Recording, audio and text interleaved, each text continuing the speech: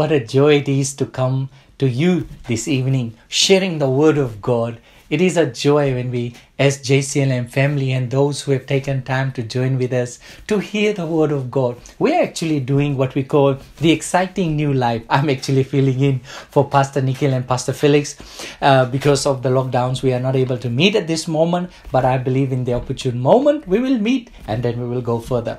Actually, what we are studying today is from the exciting new life, chapter 9. And I want to share some word with you, and I believe you will be encouraged. Let me pray with you right now. Father, we thank you for this moment. I thank you for the word that you have given us in Jesus, that you are our Savior, that life is exciting when we have you with our Lord with us all the time. I thank you that you are with your people today. As they are listening, as they are hearing, Lord, they are desiring to hear from heaven. I pray that you will speak to them and cause your voice to be heard in Jesus' name. Amen. Amen. Well, doing exciting new life, especially this part where we surrender all to Him, there's two important scriptures that came up, and I want to share with you that while you read that, there is two things that actually stands out. One, when we give ourselves to Jesus and we know we belong to Him, sometimes it feels, have I really done everything that it takes to live a good and holy life? And so many times when you are not living that life, you feel sin conscious. You feel that you are dirty. You shouldn't have done that. You committed yourself to God. Let me tell you, we give ourselves to Jesus, and Jesus takes us as we are, and He molds us, and He shapes us, and He teaches us what we ought to be. Let me tell you again, we give ourselves to God completely. It doesn't mean we will not sin. It doesn't mean we will not flip and fall at many times. So we have our flesh that we need to train. So remember this. There will be times when we will fall. Many times we will not obey God's voice. I mean, they're Bible full of examples. How many of them God said, do this, they did. And there are many times God said, do that, don't do this, and they did the opposite. But you know, in the midst of all, what is the most important point here? That when we fall, we need to arise and renew our commitment to God. Rather than running away from Him, let us run to Him and say, Lord, I'm not leaving you. I'm going to stay in you. I'm going to keep praying. I'm going to keep persistently pursuing what you want me to have. Don't ever forget that. Now, about surrendering. The important thing is not how much you can give to God, right? In terms of money or service, because a lot of people have too much activity in church. Even pastors, they are so occupied in working for Jesus, but they don't have time for Jesus. And I'm not just saying that. It's actually you need to take out time, sit down with Him, pray, praise, and just sit down and listen to what He will direct you. That's very important. So here in 2 Corinthians chapter 8 verse 5, I will read that for you, which I believe is very, very interesting about the Macedonians when they were giving money to him for his ministry with them. It wasn't that Paul demanded that. It was something they gave willingly, joyfully. They knew that they also gave to the church in Jerusalem when they were collecting money and there was shortage and a famine in Jerusalem. So Paul actually was collecting from other churches to take that offering to Jerusalem so the saints there could be fed. So very important. And then Paul rehearses this to the Corinthians, and he says in 2 Corinthians chapter 8, reading from verse 5, and not only as we had hoped the way they gave, but they first gave themselves to the Lord and then to us by the will of God. Look at what he did.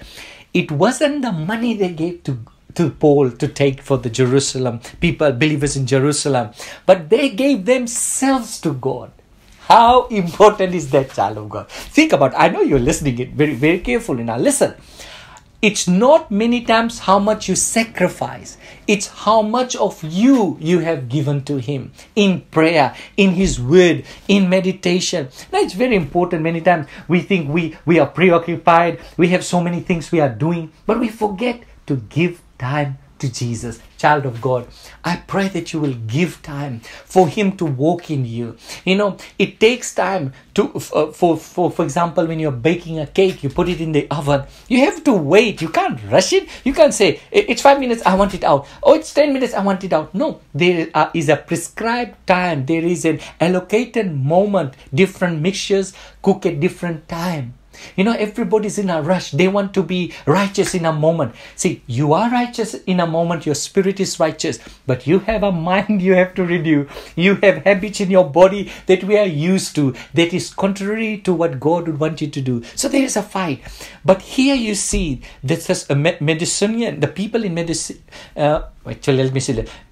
Macedonia, the people at Macedonia, what actually they did is, they first gave themselves to God. Amen. What did they do? They gave themselves to God before they gave their offering. Many times people give offering, but they have no time for God.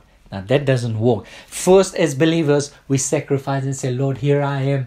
Do as you please, whatever your will is. And then you don't do what He tells you to do. Do you know what you should do? Repent, come back and say, Lord, I'm going to stay at it. I'm going to discipline. I was reading a book. It's a powerful book I was reading by a wonderful man who teaches on leadership. And he said this: Jesus was ruthless about sin.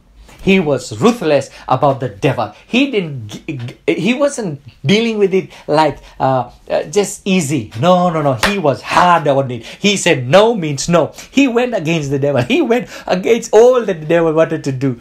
There's another example here that you'd like to read as you've been studying this book. It's actually taken from the book of 1 Kings, chapter 20, verse 4. I was reading this and it was really interesting because you should go and read the entire chapter, and it's really beautiful. And it talks about, let me see if I can get it for you. Okay, here we are. It talks about how in 1 Kings chapter 20, I went to 2 Kings, I'm going to go to 1 Kings chapter 20 and verse 4. How the 32 kings had sieged and come against Samaria, and the message went, and the king that was leading that was, let me see what his name was. His name was Ben-Hadad. So Ben-Hadad sends a message to King Ahab and says, hey, King Ahab, I'm going to tell you something. I'm going to take your daughters, your wives, your possessions, and even your kingdom. Now, what are you going to do about that? So he sends the message through a messenger, and the messenger goes and preaches. Goes to that man and says, this is what King Hadad said. And you remember, 32 kingdoms have come against Samaria, about to capture it, and the message goes. And you know what King Ahab says? It's very interesting. And in this book, Exciting New Life, you will see that Brother Andrew Murray keeps reminding ourselves, though he said it on a very wrong situation, but if you allow that message to dwell in you, how much more can we say that to Jesus? Okay, I'll read this, verse 4. And the king of Israel, Ahab, answered and said, my lord King Hadad, O king, just as you said, I and all that I have are yours. You know what that means? He surrendered. He gave up. He said, I give up. You come and do what you want to do. I can't stop you. I will not do anything to you. I mean, think about that. This man gave in without a fight. Oh, we shouldn't do that. I know the fight is on. I know the things that we don't want happening is happening. But you know what? Don't give up. Don't you give up without a fight. Give yourself to Jesus. See, you fight against the things that are obstructing you from the walk of God. But when it comes to Jesus, you say, Lord, all that is mine is yours. Come and do what you want to do. Lord, things that are not right in your eyes, take it away, Lord. Who wants that? Who wants something? Who wants to have something and despise Jesus? Who wants to displease God? And nobody wants to say, no, I don't want to displease God. Everybody would say that. I don't want to displease God. But in every way, in every manner we see, we displease God by not doing what we should be doing in His Word.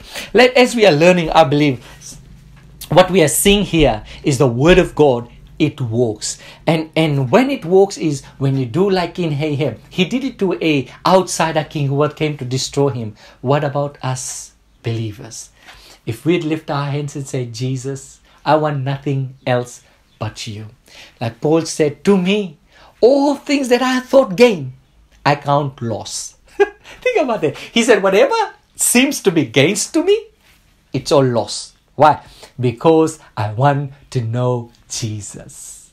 Child of God, to know Jesus, what He has done for you, what He is wanting to do for you right now. It surpasses. He's the love. He promised to walk in you. He promised to train you if you are willing. Let me tell you, a soldier who is rebellious, who wouldn't listen to the one training them, he's going to be in so much trouble that at the end he will be thrown away from the training camp. You know why? Because he will not discipline himself to what the leader of that camp is teaching. That's how we should be. Jesus, as you teach me through your word, as you teach me through your Holy Spirit, as you teach me in prayer, as you discipline me in reading the word, in listening to things that I need to listen, let me tell you, you know what will happen?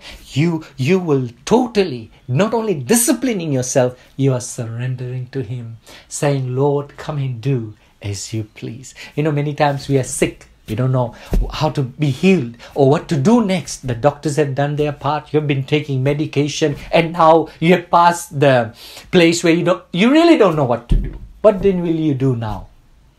That's when you say, Lord Jesus, I trust you. I know you have a plan for me. I know when you come, things change.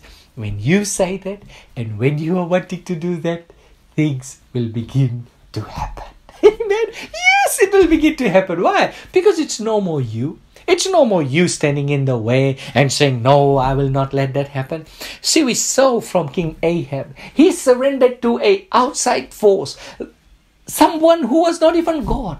How much more today we, child of God, should surrender to the Holy Spirit, should surrender to the Word of God, should surrender to Jesus, because He promised that I will perfect concerning you. He will perfect it. He will bring us to the place where we will, when I was reading this part or this chapter concerning to share with you, I realized that an important part about that, it was about in John 17, but then I was watching verse chapter 15. It says there, abide in me and I in you. That's the power. When we are surrendered and allowing the life of Jesus to flow through us, Lord. If He flows through you, you don't have to struggle to be fruitful. Amen. You will be fruitful. You don't have to struggle. So I want to encourage you, really encourage you with this small message that give yourself to Him. And even if you fall, say, Brother Brian, I have fallen so many times. I've done so much wrong. I've surrendered, then I fall again. No. Let me tell you. Surrender yourself to Him. Begin to pray. Stand fast in prayer. If you fall, repent and name that sin and say, Lord, I let it go and I surrender my body, my mind, my thoughts, my mouth, all my desires. I surrender totally. Whatever you choose, let it be done. It's like Jesus said, not my will, but yours be done. That's the true surrender you should be looking for. Amen. Hallelujah. I believe this message helps you. I know many times we deal with sin. We think, oh, sin.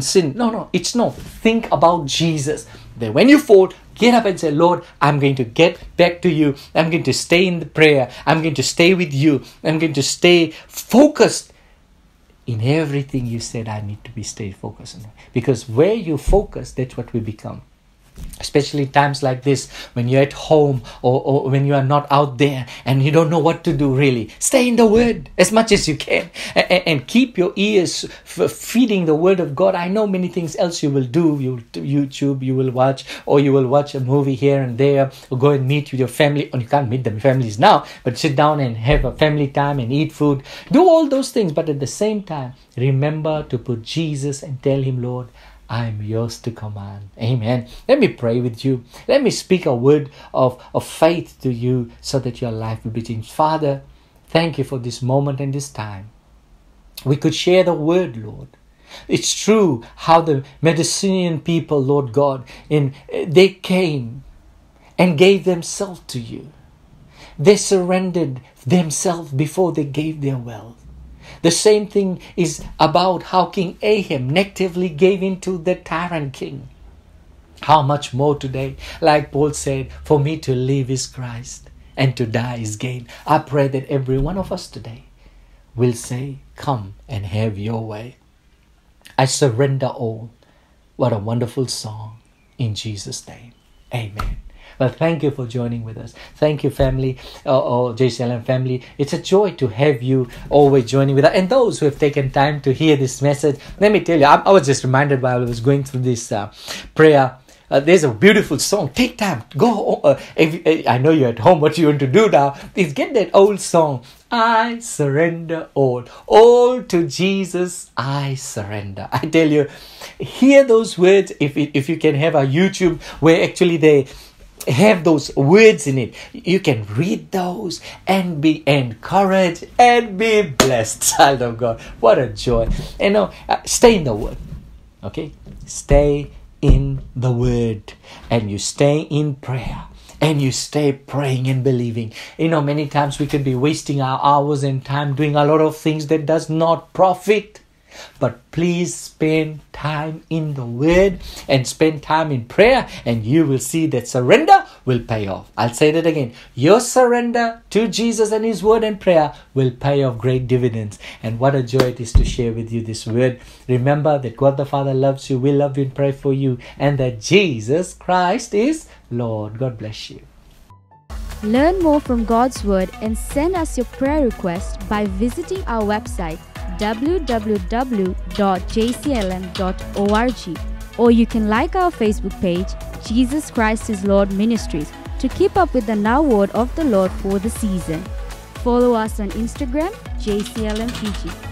Better still, subscribe to our YouTube channel, JCLM Fiji, to receive the latest teaching of God from the ministry. If you'd like to host Brother Brian for teaching and ministering at your church, or host a conference, you can contact our church office 3315202.